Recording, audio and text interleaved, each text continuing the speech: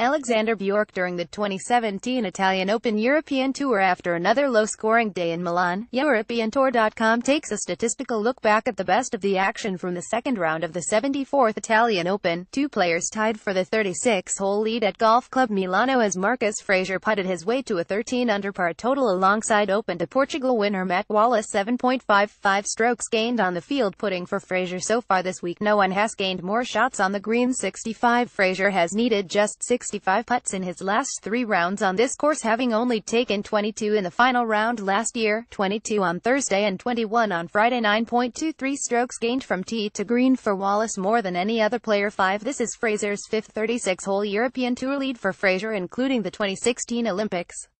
He has gone on to win once in the previous 4, the 2010 Valentine's Championship. 5 cuts made in 19 starts so far this season for Fraser, who has admitted it's been a difficult year. He said after his round, "It's been a rough year. I've been close packing it in and heading home." 2. This is Wallace's second 36-hole European Tour lead after the Open de Portugal this year.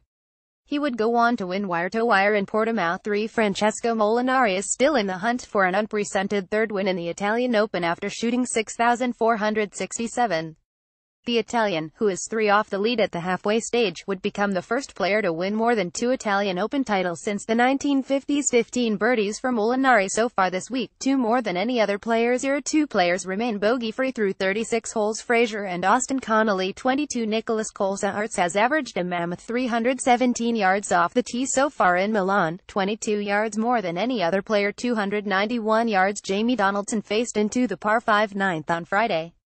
He elected to take driver off the deck and duly hit his approach into 18 inches. 1 amateur to make the cut, Italian Lorenzo Scalise, who shot 6,969 to make the weekend on the number 80.2. The par 5 14th is ranking the easiest hole on the European Tour so far this season at 0.84 to par. It has had the most birdies or better of any hole, 80.2%, the fewest bogeys are worse, 2.3%, and its average score, 4.16, is lower than 2 par 4s this week. The 13th is 4.18 and the 16th is 4.19.